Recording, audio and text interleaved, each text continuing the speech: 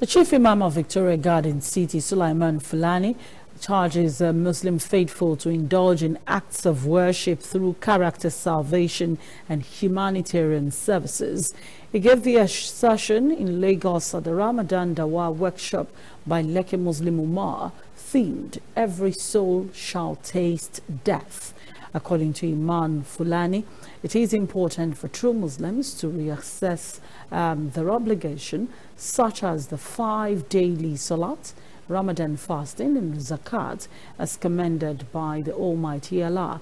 He further added that Sodakutu Jariyah, that is continuous alms giving, is a good service to humanity which fetches reward even after one's death, while he admonished Muslim Ummah to imbibe such. Imam Fulani, however, advised Muslim Ummah to prepare their will, as this is one of the measures for keeping death in the minds of true Muslims.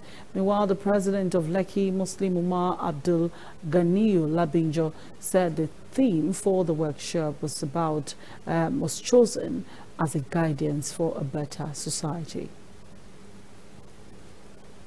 Let's say to move close to seek Allah's pleasure is to be very vigilant. We don't say that Allah has made a religion.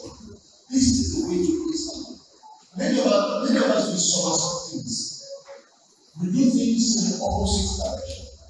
Many of us don't want to do something. Sometimes we act as if we want to brag. Sometimes we want to brag Allah. So we quickly do some nafila, thinking that is going to impress Allah. Meanwhile, the obligation actions are there. They are not doing it for money. Meanwhile, we will not want to do it. The topic is always relevant at any time.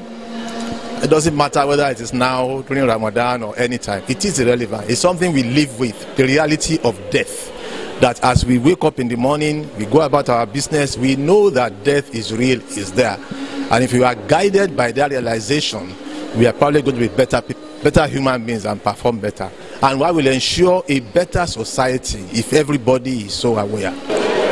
We should all, as a Muslim, we should fear Allah and remember every moment that we are going to die. Every moment, every minute, we are walking towards our graves. So we should watch what we are doing and believe in Allah and worship Allah and do good to other people, give charities, give zakat, follow the words of Allah.